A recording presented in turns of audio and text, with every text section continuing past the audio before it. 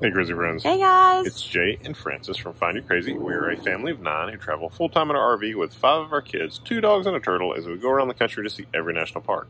But the beauty of traveling to national parks is you get to travel to a lot of things between the national parks. And sometimes those things get to be bucket list things. And that's what we're doing this week. We're doing one of Francis's big bucket list, visiting Amish Country.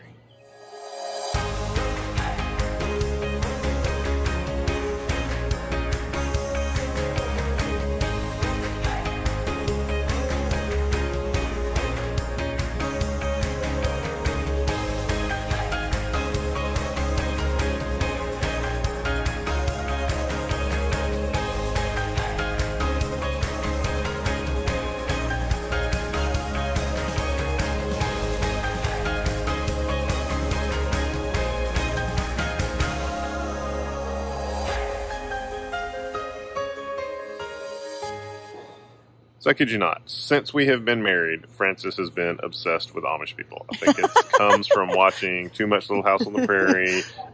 Wait, is there ever Too Much Little House on the Prairie? I don't think so. Sometimes there can be. When you think that it's more desirable to live back in that era than right now, then that's when you've watched too much. Absolutely. Francis could definitely walk away from technology. The hilarious thing is, when we told the kids this week that we're coming to Amish Country, Joe and Sky said, listen, we can visit, but Mom, we are not going to live there. Actually, what they really said is they said, okay, if we go Amish. If we go Amish, because they know how likely that is for me. If we go Amish, then Joe said he's going to live with Ann Lee, and Sky said she was going to live with Virginia. And so literally that was the conversation, is who they were going to live with if we were to go Amish. So yeah, that's our next Lancaster t-shirt, Go Amish. The buggy driving off into the distance, Go Amish. So that's what we're doing this week. We're going Amish. And so this has been something that I love. I read books about them growing up,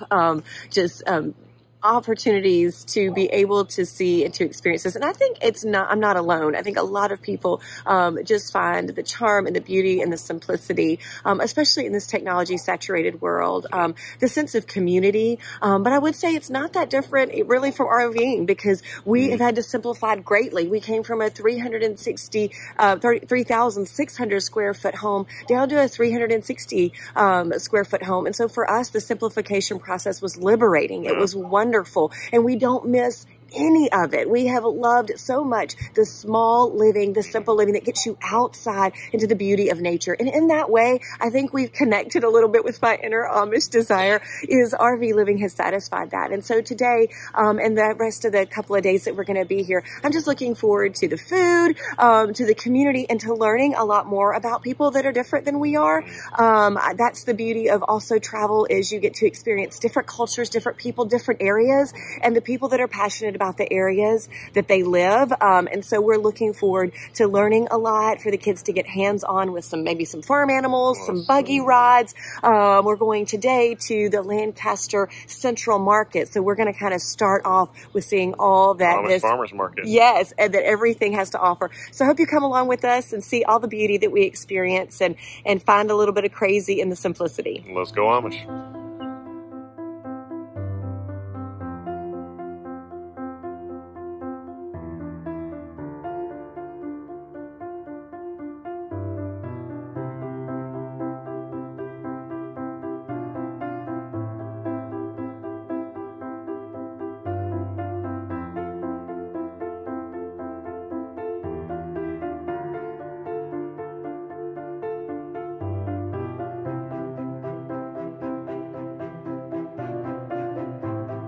What you got there, Dad? Meadow tea. It's pretty amazing. It's like super floral, sweet. I don't even know how to describe it. It's like drinking a summer's day. And we got this at Red Barn. So this is Mary's homemade meadow tea right here in Quarryville. That's where we are. Water, sugar, and brewed tea leaves. Ooh, so we got a big one because the jar was beautiful and it was a much better deal than buying some small drinks. So that whole thing, $4.95. Yum. What's it taste like? Not yours. What about you, Joe? Hold it by the little ring. It doesn't smell good? It smells like a meadow, doesn't it?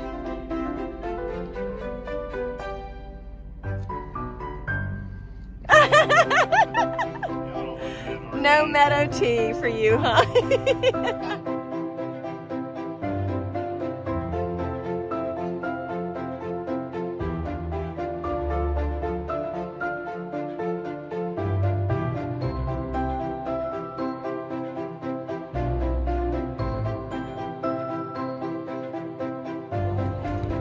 Whoa! He bites my hand.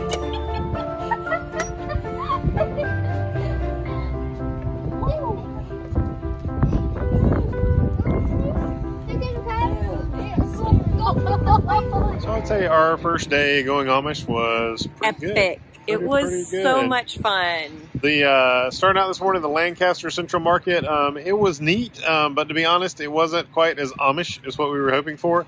It's a really cool downtown market, like big old building with all rows of shops and stuff. And there was some Amish and Mennonite booths here and there, but for the most part, it was just a cool farmer's market. It really could have been in any city. So then we decided we would just take a scenic drive. And so we got on 896, which is a great scenic byway drive. Yeah. What we had read was it's just important just to get out of the city. Just Lancaster is a city, and you want to be outside of the city, where the farms are, where the beautiful drives are. So I would encourage you to look up some scenic drives, but the one we took was on 896, and we headed from Lancaster out past, I think, like Bart Township. All the way out past 9 Points. Yes, several townships we went all the way through, and it was beautiful. And once you got out of that area of Lancaster, you really were just immersed in the farmlands. When you see your first buggy crossing sign, you know you're there. Yes. You do. And it was so beautiful just to slow down. I will say 896 is still a pretty, it's a fairly busy road. So there is still traffic on that road, even as you get further out. And then what happened to us was... Oh man, we hit the jackpot. So right by accident. Up and down the road, there's lots of Amish farms and Mennonite farms. And several of them even have like little stalls out in front of their houses. But we saw a sign for a side road, and it had strawberries. That was one of the reasons we were going to pull down there. And it was the best thing that we did. We had actually, once we did that, we realized we actually had read a couple times people said, you got to turn off the main road some. You do. We turned off and went down that little side road, and it was nothing but Mennonite farms and Amish farms. And I mean, it was just amazing. They were out plowing their fields. The kids were on the side of the road playing. I mean, it was like just everything that we had hoped for. And then when we got to where we were headed that we thought was going to be like another stall, we saw a sign to turn down the driveway, and we drove like down the driveway, and I'm like, we're going to drive to these people's houses. And sure enough, they had like a little stall set up out behind their house. And when we pulled up, Sarah, the mom, had to quit mowing grass to come over and sell us the produce. She did, and I got to talk to her for a little while. She has 10 kids, so we had that in common. And we just got the opportunity for just a little while, just she and I. So it wasn't commercialized. It wasn't set up. It wasn't anything scheduled or a tour. This was just the opportunity to meet another mom of many, and just to connect with her for a little while over her life and just our families and what we are doing. And it was just, I could go home today so satisfied, because that was what I was looking for, is just to make a connection, and not even one that's forced or paid for or a tour, but this really was just an opportunity to take some time. She met all of our kids. We were just able to buy some eggs and some strawberries and potatoes and all the goodies there, and just to get to share life for just a few minutes. And I leave with a name of a lady, of a mom, just like me, who just happens to live a little differently, but it was a sweet, sweet moment, and one that I will be so thankful for. Like I said, I could leave today. That's what I wanted, was just to make a real connection, and we, the Lord gave us that for sure, but that wasn't it. No, and what was really cool is, I mean, driving up and down the road, stopping in all the little markets and then the household stands and stuff. Like I think we spent $35 and came away with like a veritable smorgasbord. Fresh flowers. Yeah, bread, yes, tea. I mean, like you name it. It's just crazy how much stuff we got up and down that road. And so it was awesome. I highly suggest that you do that though. So we're going to be taking a tour tomorrow. Take cash. Yes, take cash That's what they and take. get smaller denominations, because Yep. the strawberries are going to be like $3 and there's not really a place to get change. There's just a little roadside stop. Some of the places where you meet the folks and you go into their house, they do have change, but the little roadside places just have a slit where you just put the cash down in there on the honor system. So make sure that you have enough money, but you also have the right denominations. And so we had to go and get some change and things like that. The other thing to remember is you just need to get off the main road. So we're going to take a buggy tour tomorrow. We're excited about that. But I will say what is incredibly beautiful is just getting off the main roads, get out of town. You don't have to pay a dime. Yeah. This was completely free, and you'll be surprised because these folks are so welcoming. They were ready for visitors because they had opened their home voluntary, but it wasn't manufactured or commercialized. These were just person to person, family to family, and I just loved that. So I would encourage you to do that, to get off the beaten path, take a road less traveled. You can't lose. I mean, any of them are beautiful, and we just really, our kids and all of us, we left truly impacted by the beauty and the simplicity. And if you take this road out, when you come back at the very place that it kind of breaks off in the town that it does, there's a restaurant called Good and Plenty, which is authentic Dutch cooking, Yes. and it was crazy good. So good. We Fried got all chicken. the fried chicken, the meatloaf, the like pork and sauerkraut, Chow chow, the bread Shoe pudding, fly and then the pie. desserts. I mean, we got all like everything they had that was Dutch. Whoopie the shoe fly pie, the whoopie homemade. pies. I'm stuffed. We may not eat again. And then for right another out back is 24 this hours or so. entire petting pen with free-range chickens literally all over the place, Yep. goats and Playground. roosters and playground. And Super so fun end it's of a the great day. place for the kids. We're the only people here. There is no one here in the middle of the week. So we kind of have the run of it. So we just can't even wait to see tomorrow. We're No, taking we're a not buggy even done. We ride. got 2 more days here. This was just our first day. So keep with us, stay with us, because we got a lot more to see and it's going to be great. All right, so one of the obviously most iconic things about Amish country is the horse and buggy riding down the side of the road. And so if you're here in Amish country and you want to experience everything Amish, you got to take a buggy ride. And so that's what we're going to do today. We are all going to load up in a traditional Amish buggy with an Amish tour guide and have a private family tour through the country and through a little farm and check off another thing on Francis's bucket list. Or buggy list.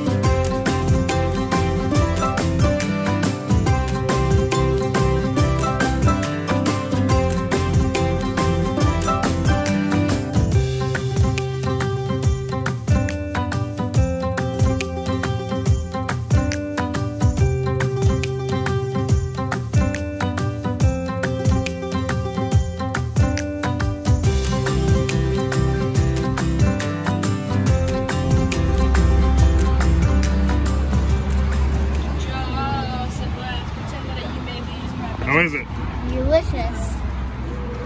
You want to try some dips? There's some cheese, some mustard, and some chocolate.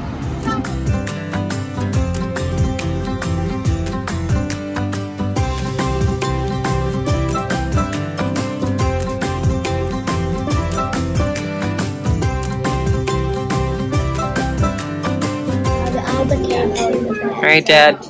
What'd you get? The hay stacker.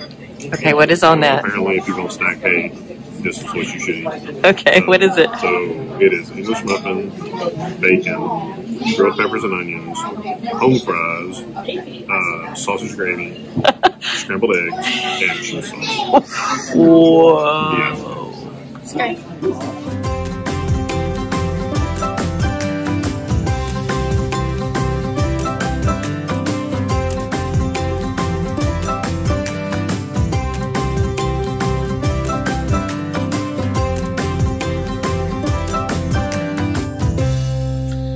All right, so our few days in Amish country was pretty amazing. Once we got outside of Lancaster and out into the country, it just got better and better. And then once we got off the beaten path and even further back into some of the roads, it got even better and better. And so overall, I would say it was pretty epic. I will say we ate like kings, which is pretty crazy. Like we went to that Dutch restaurant thinking that was like awesome. And then we found an Amish restaurant that's run by an Amish family. In fact, our Amish buggy rider said that it was the best food in town, and it was pretty amazing. It's where I got the haystacker. Katie's is the name of it, so you got to go there. So good. And then we found like a pretzel place on the side of the road that like all the little girls back there were Amish. Pretzel was like pulled right out of the oven and stuck in our bag. Best pretzel we've ever had. And then even the food that we got on the side of the road, we went back and cooked a meal with all of it one night. I mean, just better and better and better. So overall, I was happy with Amish country. And I absolutely was too. And one of the things I took away with it was just kind of the ways that we pigeonhole people, how we think things are going to be one way, how we maybe fictionalize people and think things kind of predisposed to ideas and things like that before we go. And that was definitely true for me with the Amish.